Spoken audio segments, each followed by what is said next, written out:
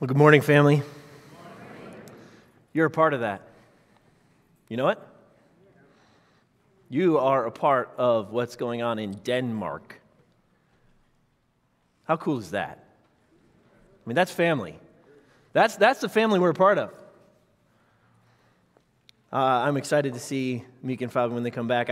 We didn't cross paths, but I've interacted with Mika when he was here a little while back, and I'm excited at what this church is able to be a part of as we minister with and to and through missionaries across the globe.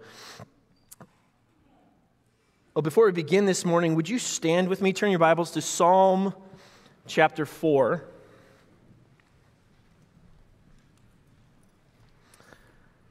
Psalm chapter 4.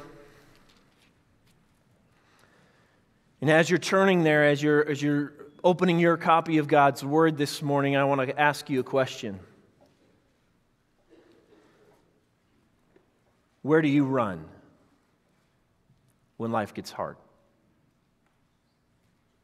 Where do you turn when situations are difficult?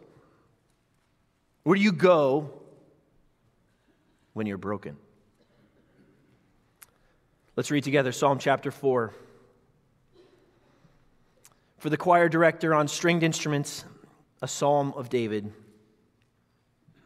Answer me when I call, O God of my righteousness. You have relieved me in my distress, so be gracious to me and hear my prayer. O sons of men, how long will my honor become a reproach? How long will you love what is worthless and aim at deception? Selah. But know that the Lord has set apart the godly man for himself. The Lord hears when I call to him. Tremble and do not sin. Meditate in your heart upon your bed and be still. Selah. Offer the sacrifices of righteousness and trust in the Lord. Many are saying, who will show us good? Lift up the light of your countenance upon us, O Lord. You have put gladness in my heart, more than when their grain and new wine abound. In peace, I will both lie down and sleep. For you alone, O Lord, make me to dwell in safety. This is the word of the Lord. Would you bow your heads and pray with me this morning as we ask God to speak to us through his word? Father, we come before you once again. Father. We get to call you Father. Such undeserving sinners, such as myself, get to call you Father because of the finished work of Jesus Christ on the cross. And so we come to you this morning asking for a fresh glimpse at your involvement daily in our lives. God, would you increase, and may I decrease. In Jesus' name I pray. Amen. You may be seated.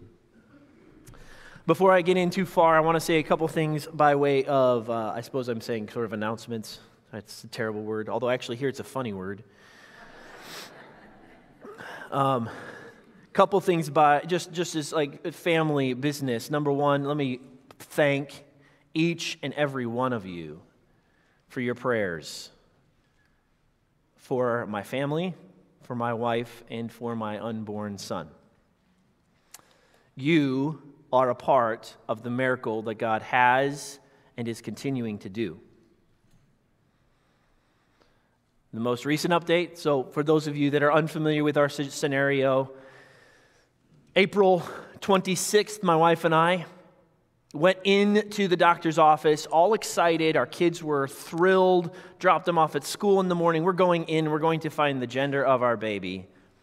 And we leave after having been stopped and told, wait, we need to talk to you some more. Wait, hold on, go see this specialist. We were told essentially that our little baby boy had zero chance of survival.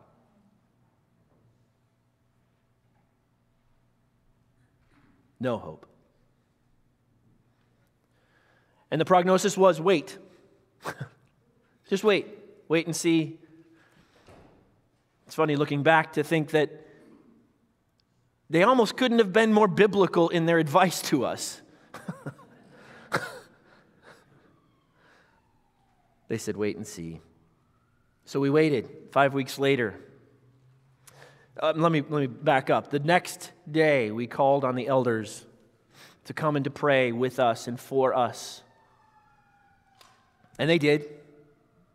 And we trusted the Lord to do whatever He was going to do. We prayed with the heart of Job, Lord, you give, you take away. Blessed be your name. Lord, preserve this life if it be your will, but give us the strength to shine the light of your gospel. 5 weeks later, went back for the follow-up with the same specialist, the specialist, not a surgeon. There were no surgeons. There are no surgeons yet. The specialist said after she finished doing her work with the ultrasound, pulls back, her eyes got big. And she said, we are looking at a very different situation now. Amniotic fluid was gone. 5 weeks later, it had returned. Because of your prayers. I believe that with my whole heart, because of your prayers. Maybe we should change his name. I don't know. To somehow put TBBF in there. I don't know. Well, I don't think I can get away with that one.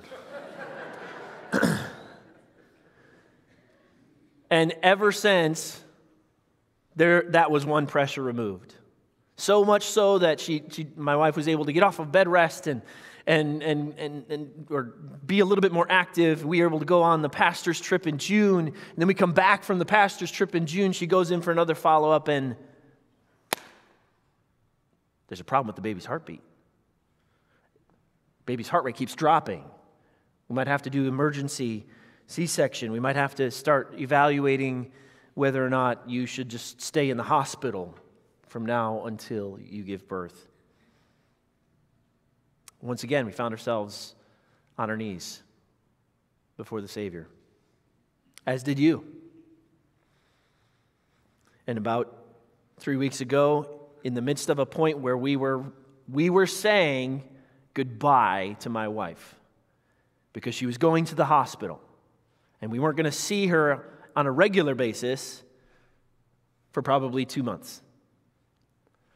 But through the Lord's providence and by His grace, we went to a different hospital. Saw a different specialist. And this specialist gave us hope. Not a kind of hope that just overwhelms and overcomes all obstacles or difficulties, but a hope that reminded me that God's still in control. And so, as of now, baby Jay is doing well. There's nothing to report other than the good news that the heartbeat is still continuing to go, baby is still growing, and my wife is still getting bigger. The only time probably in my entire life that I can say it from the pulpit and be a good thing. I had to do it. I'm sorry. I had to do it.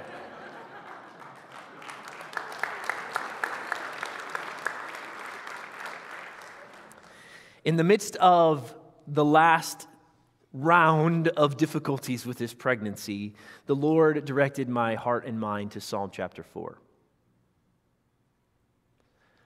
In Psalm chapter 4, it tells us quite specifically the author is David. That's about the only easy thing about it.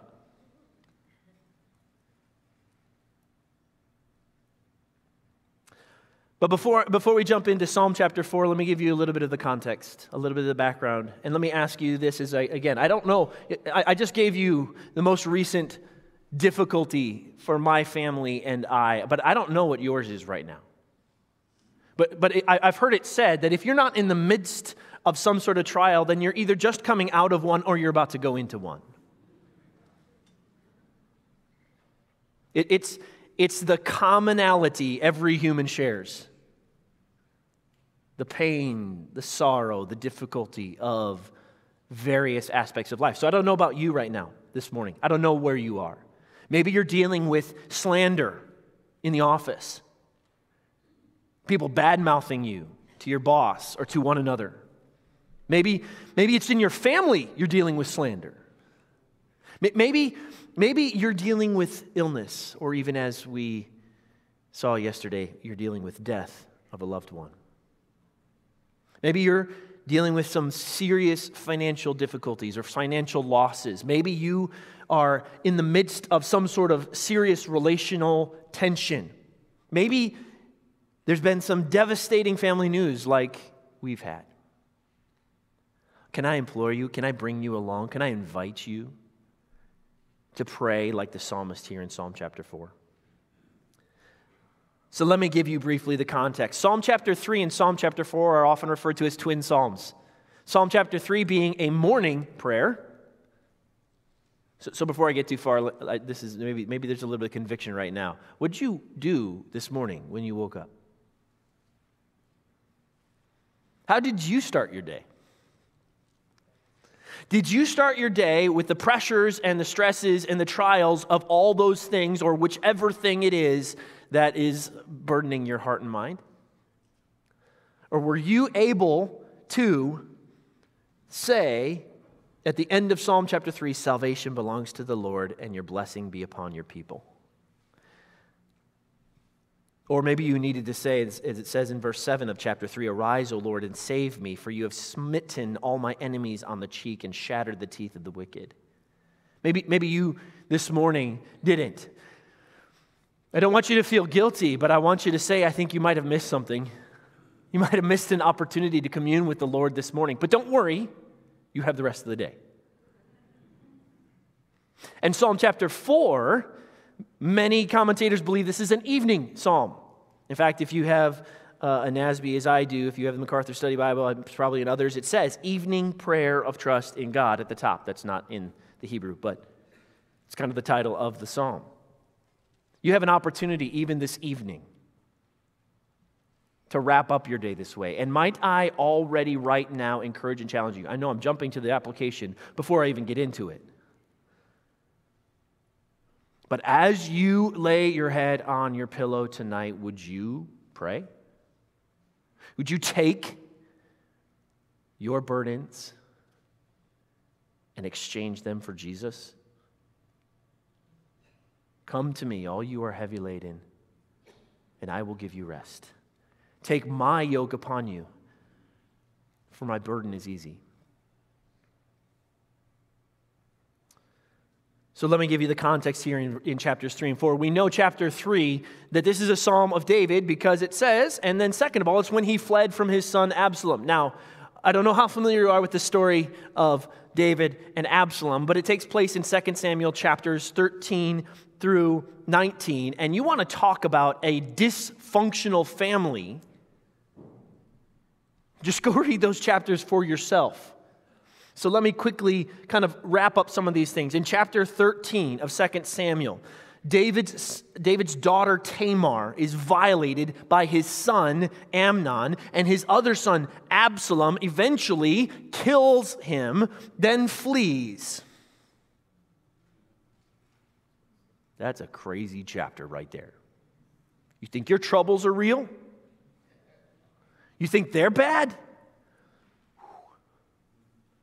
Chapter 14, one of David's advisors, Joab, brings Absalom back, and for 2 years, David, you'd think, David, he's going to reconcile. No, for 2 years, David doesn't say a single word to his son Absalom. Not a single word. During which time, Absalom begins to plot to take over the throne. In chapter 15, that's exactly what happened. David flees. Many of his advisors betray him, and he is forced into exile once again. Then in chapter 16, David is specifically on his flight from Jerusalem. He's ridiculed by some of Saul's descendants. And ultimately, his concubines are violated. He is also physically attacked. That's the background for Psalm 3 when he says this. Let me just read this for you quickly. "Oh Lord, how my adversaries have increased." Yeah, sudden drastic increase of adversaries, because shortly after this time, even when he's headed back, guess what? The nation of Israel that was kind of splintered off, that wasn't really close, they came back and they're like, wait, no, there's another betrayer who's like, let's lead the 10 tribes against Judah and Benjamin. Lots of people are against him. Many are rising up against me. Many are saying of my soul, there is no deliverance for him in God. But you, O Lord, are a shield about me, my glory, and the one who lifts my head. I was crying to the Lord with my voice, and he answered me from his holy mountain. I lay down and slept. I awoke, for the Lord sustains me. I will not be afraid of 10,000s of people who have set themselves against me round about. Arise, O Lord, save me, O my God, for you have smitten all my enemies on the cheek, shattered the teeth of the wicked. Salvation belongs to the Lord. Your blessing be upon your people. That's what he wrote while he's running from Absalom.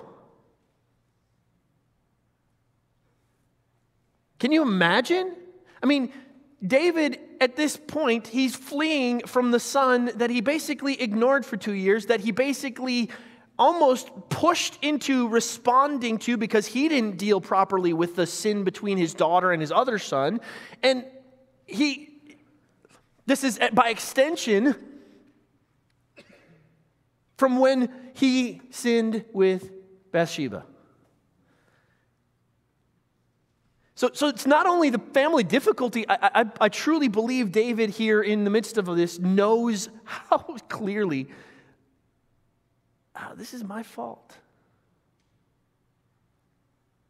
These are consequences I deserve. Which brings us to chapter 4. Now there's a dispute, or not? There's two possible explanations that most agree. Either Psalm chapter 4 is a continuation, it's another psalm that is written during the time where David is fleeing from Absalom, or some would say that it was actually written while David was fleeing from Saul, while he was out in the caves having fled from Saul back in 1 Samuel.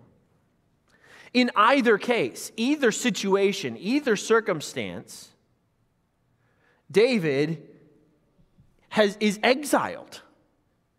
There's nothing familiar to him. There's a few select people around him, but he's out. He's gone. So now, Psalm 4. For the choir director on stringed instruments, a psalm of David. In the Hebrew text, that's actually part of the Hebrew text. That's not just somebody wrote the preface to this to say, hey, I want to throw something in there. No, this was intended to be sung. And I think there's something to be said here about even what we're doing right now. And even what we did 10, 15, 20 minutes ago. There's something to be said here about corporate lament. Together, worshiping. Being in one place together and singing to the Lord. That's what the church is. That's what families are. They're together, right? They share, they do, it's a modern phrase, they do life together. So let me implore those of you briefly that are listening, come back and fellowship. Be a part of the body. Hug the family members around you. See the physical expression of Christ's body and experience His love through the fellowship of the church. Come back. And for those of you that are here,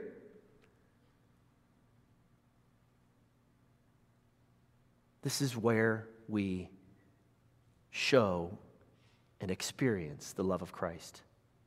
So don't just run off. Don't check your box and disappear. Please, come.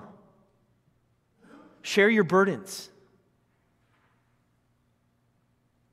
Even as Paul said, bear one another's burdens and so fulfill the law of Christ. That's what we do. That's what we're meant for. There's something to be said even about singing together in this way. And by the way, let me just pause for a second. Just because you don't have the voice of Diane Brown doesn't mean you shouldn't sing. There is nothing in Scripture that says you must have a trained voice. In fact, it's quite the opposite. Scripture says what was that word? Noise. Ain't nothing pretty about that. But there's something very real about it. It's an outpouring, as ugly as it might sound to the person next to you. There's an outpouring of the joy that you have for the one that made you and the one that saved you. So sing. Even if you can't carry a tune in a dump truck, sing. Praise the Lord together with this body. And when the person next to you is off, don't elbow them. Don't silence them. Put your arm around them and sing louder. And now we come to the cry here in verse number 1, chapter 4. Answer me when I call. Can you imagine talking to God this way? Now, some translations made this hear me when I call. But the word is not just hear me. No. It's like, hey, I want a response here. I'm expecting something. Answer me when I call. Not just listen to me. No. I want you to do something about this. Respond to me when I call. How in the world can the psalmist say this right now? Well, first of all, that tells us several things about the nature of this cry. What do we see? Answer me. There's a boldness. There's passion. There's a genuine, emotional, not just intellectual outpouring here. It's as if the psalmist is so broken, so hurting, that he's just on his face, grabbing the feet of the Savior, pleading, answer me. Answer me when I call. It's also very personal. Answer me when I call.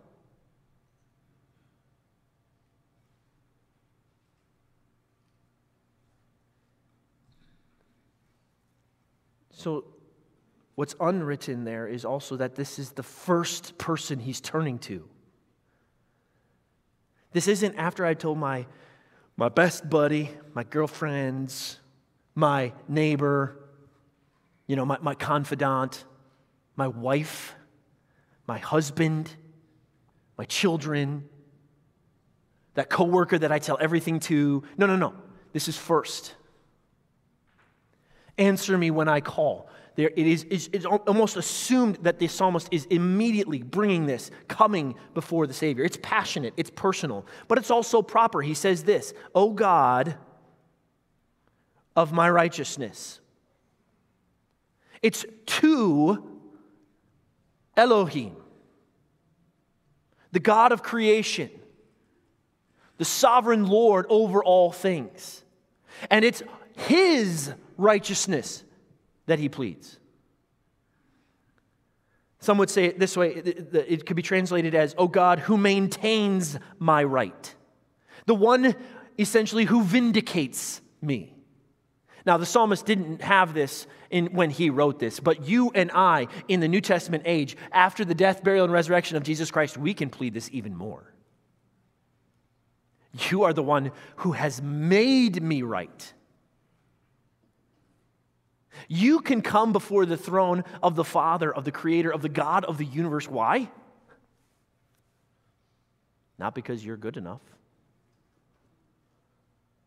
but because Jesus forgives sinners.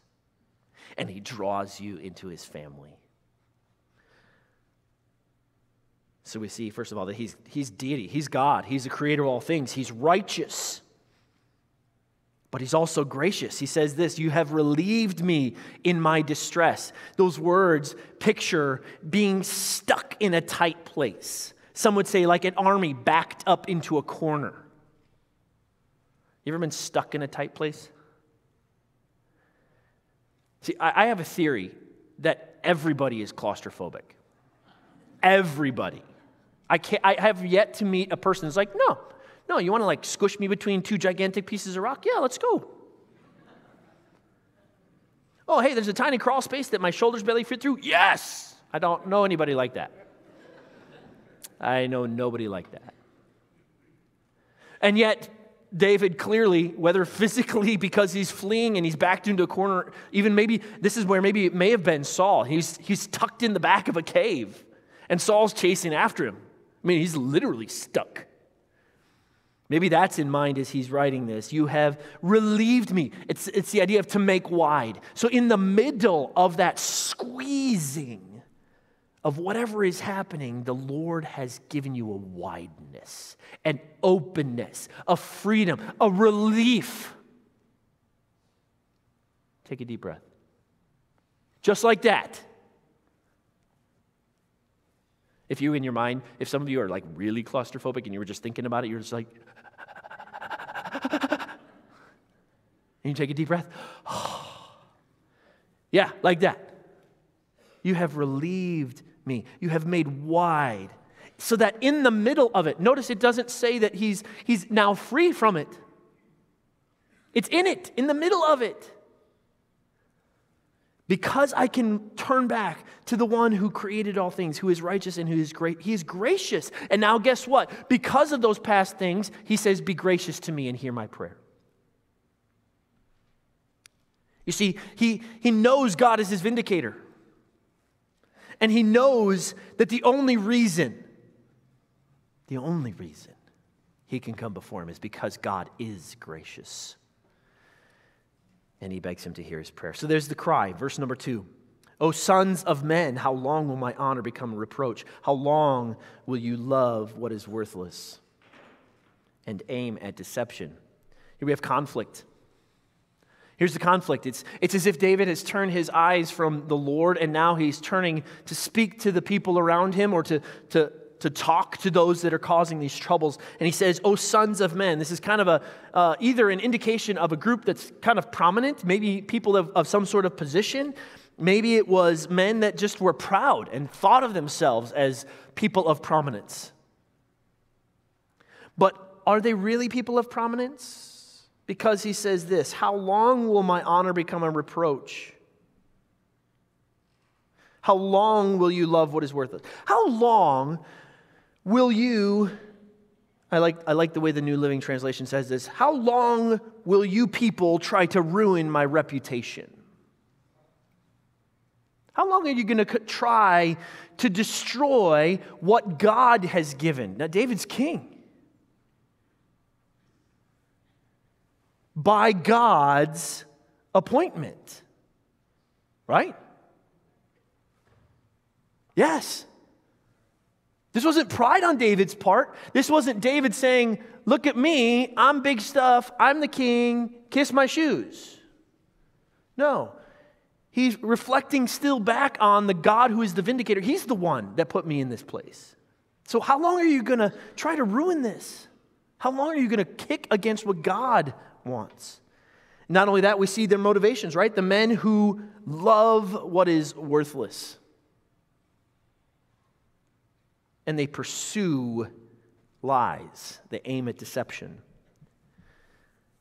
You know, before just moving on from this, let me pause, take a time out, and ask you to stop what you and I naturally do right here.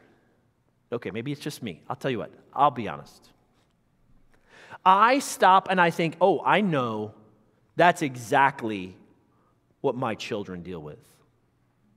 They pursue empty. Oh, you know these teens? They are pursuing empty, vain things. They listen to lies. Those people out there No. They're the ones that pursue lies? Well, yes, of course they do. Are they the ones that love what is worthless? Yes, they do. But aren't we as well?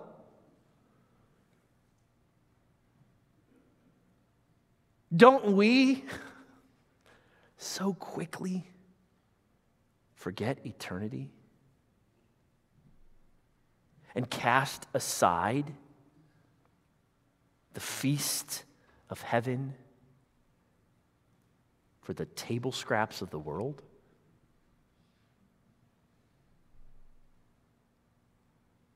Don't we so easily get wrapped up in political conversations, in financial conversations, in personal conversations, to the neglect of the eternal ones, to the neglect of the gospel conversations? You don't have to raise your hand. I am. I'm guilty. Often. How long will you love what is worthless? How long will you aim at deception? So before you think about those out there, I think it's an important and a very powerful preface into the next contemplation. Some would say David is continuing to talk outward, and perhaps, very likely he is, in verse number 3. But I think at verse number 3, he turns a little bit more inward.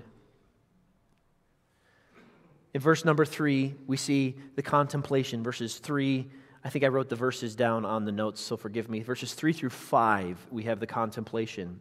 He says this, "But know that the Lord has set apart the godly man for himself." Know it.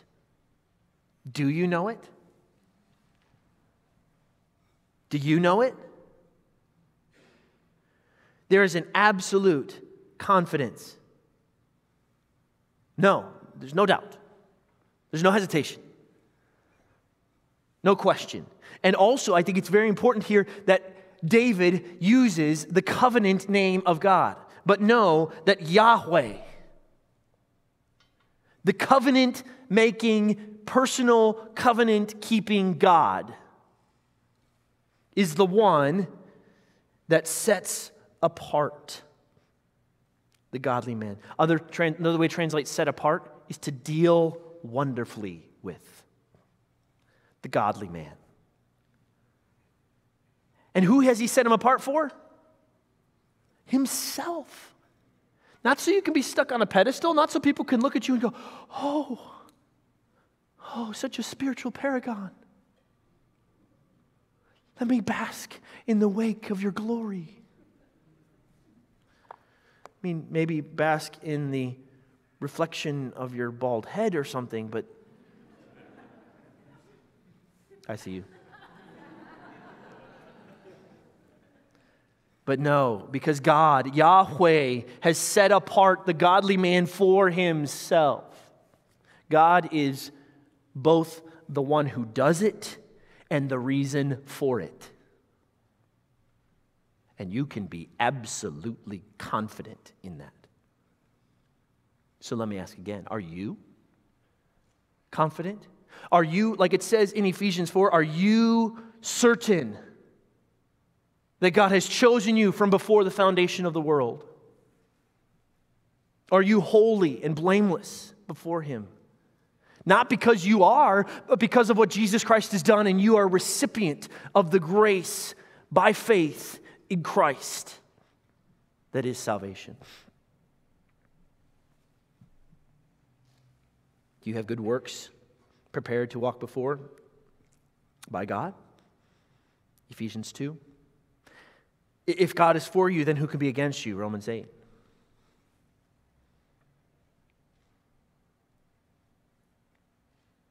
Know this. So therefore the psalmist responds that the Lord hears when I call to Him. Yahweh hears when I call. If you are a child of His, you can be absolutely confident that when you say the word Father, you are immediately transported before him and immediately communing with him. You can know absolute, solid confidence in the covenant-keeping God. But then, he says in verse 4, tremble and do not sin. There's actually a little bit of back and forth. This word for tremble in the NASB is actually translated in the ESV and the New Living Translation as be angry. But I gotta be honest here, in this one, I actually really like the King James. It says to stand in awe. You know that moment where you're just trembling because of something something is just so unbelievably awesome or so miraculous nearly that you're just trembling because of that, usually in a sense of fear. I wasn't here for the earthquake, so I can't use that as an illustration, but I have been through a typhoon. Sustained wind speeds of over 150 miles an hour for more than 2 hours. Trees and rain going this direction. It's probably similar to your experience with the earthquake. Except the earthquake is literally trembling. That's the same idea. That's the word the psalmist used here when he says to be tremble. And in the context of what he's talking about, he says, then do not sin. So what are we trembling about? What are we trembling at? We're trembling at the one who has set the godly man apart for himself. We're trembling at the one who is just, the one who is the judge. Now, it's interesting because most of what happens in the world today, and even in, let's be honest, our own hearts, is we switch those two things around. Instead of saying tremble and do not sin, we say sin and do not tremble. You be you. Be authentic. Be true to yourself. And as much as we cringe immediately in this context, don't we actually sort of buy that? Don't we sort of buy it in our own hearts? Yeah, I deserve that. No, I deserve a break now. It's no big deal. No, tremble, stand in awe, and do not sin. That should be the response of our heart. And not only that, but then meditate in your heart upon your bed and be still. I think most of you, the only word you heard was bed. Some of you are now awake. No, meditate in your heart. It is literally saying, speak to your heart. Do you talk to yourself? Some of you are doing it right now. Yeah, it's good. You were just told to talk to yourself. Do you realize that? I know some people think it's a sign of insanity, but it's actually, if it's done in the right way for the right reason, with the proper meditation and the proper words, it is exactly what the Holy Spirit causes you to do. You speak to your heart. Sound familiar? Ephesians chapter 5. Speak to yourselves in psalms and hymns and spiritual songs. Singing, making melody in your heart to the Lord. We're actually commanded to do that. Do you do that? Right before you go to bed? Is your mind reeling from the stuff of the day? The argument you had with your spouse? The fight you had with your children? The difficulty you're having at work? All those things that at the very beginning we talked about, are all those pressures what's winding through your head? Or are you speaking to your heart truth about who God is? About what He's done, about the mercies that He's shown you in your life, and about the realities that He's promised in the future. Are you speaking to your heart? Yes, in your bed. But it doesn't have to be isolated there. No, you don't have to wait till you go home and start speaking truth to your heart. No, you don't have to wait till you get into your bed to wait to speak to your heart. Meditate, speak truth to your heart in stillness. Be still and know that He is God. Do you notice, by the way, that the only thing that brings David, and the only thing really that should bring us true hope, true relief from our distress, is the knowledge of the Holy One, who God is. Because we all know that we all let people down. Don't we? Maybe it's just me. No, we all know. We've been let down by people, and we let down people. David finds no hope and no source of true strength, and we're going to see here in just a minute, no joy in anything other than who God is. Maybe you're right in the middle right now of something you're like, I don't see any way out of it. There's no daylight. Turn to Jesus. Turn your eyes upon Jesus. Look full in His wonderful face. And guess what's going to happen? The things of earth will grow strangely dim in the light of His glory and grace. You can bank on it that when you put your eyes upon Him, the cares of this world fade. That's what David knew. That's what he's saying. Not only that, should we speak to ourselves truth? Verse 5, he says, offer the sacrifices of righteousness and trust in the Lord. These offer righteous sacrifices. David, maybe in this context, maybe he was referring to Absalom's false sacrifices. Or maybe he's simply recalling the worship in the temple where they had two kinds of sacrifices. He said two basic categories. One for sin and one for worship. Either way, he's reminding us to take our thoughts and our worship to the one who is trustworthy. Trust in the Lord. Say, but you don't know what I'm walking through. You have no idea what that person said about me. You have no idea how horrible my boss is. You have no idea how terrible my parents are. Sorry, that's the youth pastor in me coming out. Unless you're like, parents? What are you talking about? No, I deal with the youth. You have no idea the trouble with my wayward child. And you're right, I don't. But God does, and He is trustworthy. Romans 12.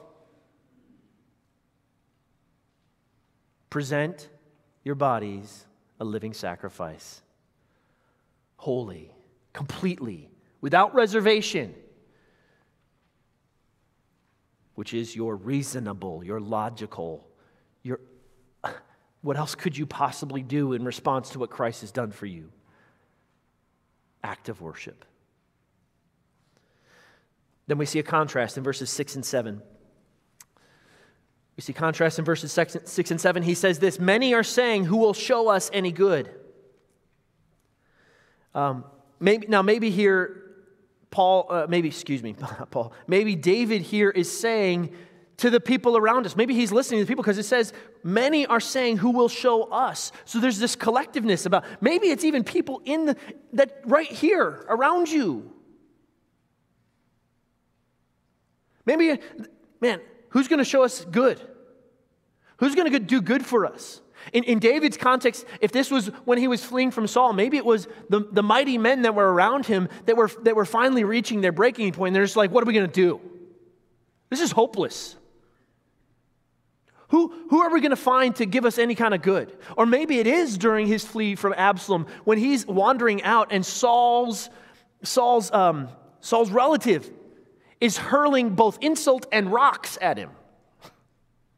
And now he's wandering off to a location, crossing the Jordan River, going outside the boundaries of his kingdom to who knows where. And the people that are following him are murmuring, man, what is this guy doing? How are we going to do, how are we going to get this? How are we going to get through this? David, did you have a plan? I mean, come on, plan. Right? If you fail to plan, then you plan to fail. Come on, David, what's wrong with you? Where's the plan? Who's going to do good? Where does David turn? Lift up the light of your countenance upon us, O Lord. It's as if he turns directly to Numbers chapter 6. The Lord bless you and keep you and make his face to shine upon you and be gracious to you. He turns their thoughts. Maybe he says it to them. Maybe it was he's recalling something that he reminded them of Scripture. Turn with me back to the Lord. Remember what the Lord in his grace has done for us. And then in verse number 7, we saw his value. We see what he's putting value on. It's not the circumstances. It's not what's around him. It's the one who has made him. And once again, by the way, in that verse he uses again the covenant name of God. Lift up the light of your countenance upon us, Yahweh. And in verse 7, there's a source of gladness. He says, you have put gladness in my heart. You'll notice this is a very unique way to say this, isn't it? Think about when you're happy. What makes you happy? What happens when you try to manufacture that happiness? You try to make it happen. It lasts for like a millisecond, right? It's like, yeah. Woo. It's almost as if you're getting on that roller coaster for the first time and everybody tells you it's awesome, and then suddenly you're at the top and you're going downhill like, ah! But here the psalmist is very clear. You, God, you, Yahweh, you have put the gladness into my heart. You've done this.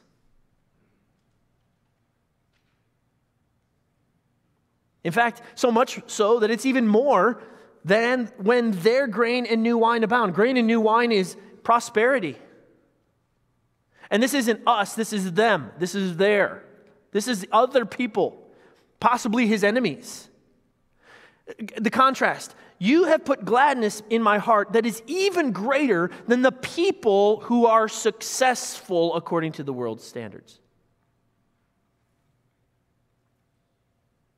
You know those people that seem like they got it all? We live pretty close to a lot of them.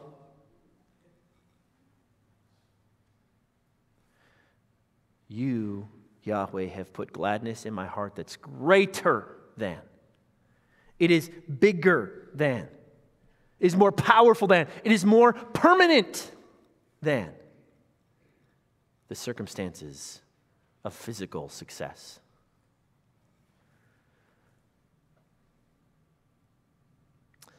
I'm reminded of a couple things. In Isaiah chapter 9, he says this. He says, he's glad in your presence, as with the gladness of harvest, as men rejoice when they divide spoil.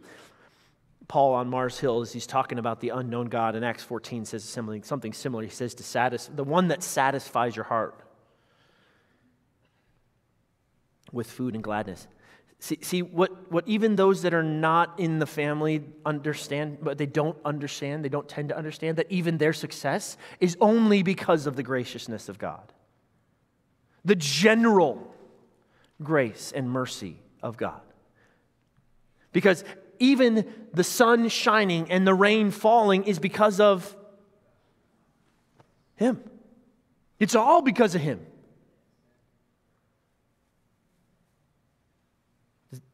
Does that change your perspective? Just a little? On whatever it is you're walking through? Or about to walk through? Because it definitely did for David, because we come to verse number 8 and we see the comfort. In peace. Shalom. I will both lie down and sleep, for you alone Make me to dwell in safety. Do you sleep well at night? Now, some of you, there may be a physiological reason. Don't feel like you're unspiritual if you can't sleep. But if you're waking up in the middle of the night because of anxiety, because you're carrying worry, because you're fretting over those things, cast your care upon Him because He cares for you.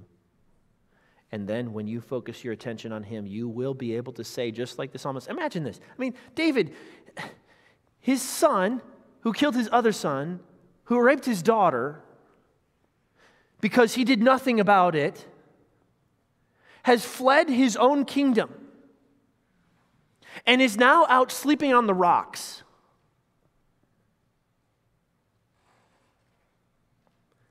And he says, I will both lay me down and sleep in peace. Why? How on earth can he say that? Are you kidding me? You think you got a wayward kid? Did your kid murder somebody else? Kick you out of your own house?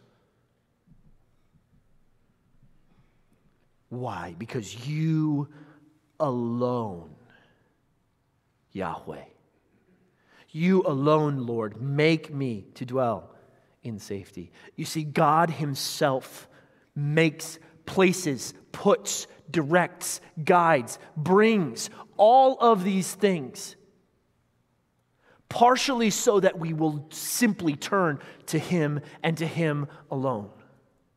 Because He alone is the one that can make us to dwell in safety. I mean, there's a picture here, to dwell in safety. To dwell is to stay, to sit, to inhabit, to move in. Like, yeah, I've been kicked out of my house, but God, I'm safe and secure in yours. Even if the roof over my head is nothing but the stars. Can you say that? Proverbs 3, when you lie down, you will not be afraid. When you lie down, your sleep will be sweet. Do not be afraid of sudden fear and of the onslaught of the wicked when it comes, for Yahweh will be your confidence and will keep your foot from being caught. John chapter 14, Jesus Himself says, peace I leave with you. My peace I give to you. Not as the world gives do I give to you. I don't give you peace like the world claims peace. Some sort of emptying of your mind, trying to forget things or drown them in some sort of substance. No, I give you a peace that is lasting. So don't let your heart be troubled, nor let it be afraid. In Romans 14, for the kingdom of God is not eating and drinking, but righteousness and peace and joy in the Holy Spirit. Let me close this evening by sharing a brief story. Nicholas Ridley was a bishop in pre-Reformation England. Nicholas Ridley was a bishop during the time where there was a conflict in the throne. Either Mary was going to take the throne, or her cousin was going to be taking the throne. And Ridley threw his lot in with the cousin, who was not called Bloody Mary. That's the other option. She wasn't called Bloody Mary at the time, so it's okay. But he says this. Basically, after Mary captured all of the people that were trying to put Jane Grey into the throne, he was captured, thrown in prison, immediately condemned to die. And on the night preceding the execution of the Bishop of London, his brother offered to pass his last hours in his company. But the bishop refused, saying that he meant to go to bed and sleep as quietly as he ever did in his life. Facing execution the next morning, a family member says, hey, I'll come stay with you. He's like, why? I'm going to sleep. I'm going to go to bed. But, you can come, I guess. Probably not a very comfortable place to come and stay, but I'm going to sleep. Can you imagine that? Your execution's tomorrow. You sleeping tonight? And sure enough, the next morning he was chained to the stake in the town ditch opposite the front of Balliol College in Oxford. And as the flames around him rose, he exclaimed with a loud voice, "Lord, receive my spirit." He slept. He lay down and slept in peace. Why? Because he was excited for the burning at the stake?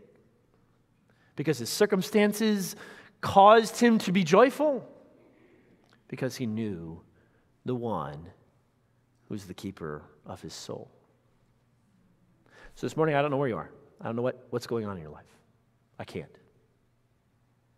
But I know the one who does. Some of you this morning might not know the one who does. You might not have come to a saving knowledge of Jesus Christ. But can I tell you that today is the day of salvation? Today, you can join the family. And not just the Bridge family. I mean the family of God. And you can have this kind of confidence so that when trials come, because Jesus promised they will come, you can say, I will lay me down and sleep in peace, because you alone make me dwell in safety. Shall we pray? Father, thank you for the truth and the reality of your word, the power that is the knowledge of the Holy One. And Lord, I think of my little boy and the power that you've demonstrated. And Lord, the reality hits me that even if you had taken him, my hope is not in circumstances. It's in you and you alone. Because you are good. And as Job said, you give and you take away. So bless your name. Father, today I don't know where the hearts of your people are at the Bridge Bible Fellowship, but may they turn to you. May they pray. May they cry out to you. May they see your comfort. These things I pray in Jesus' name. Amen.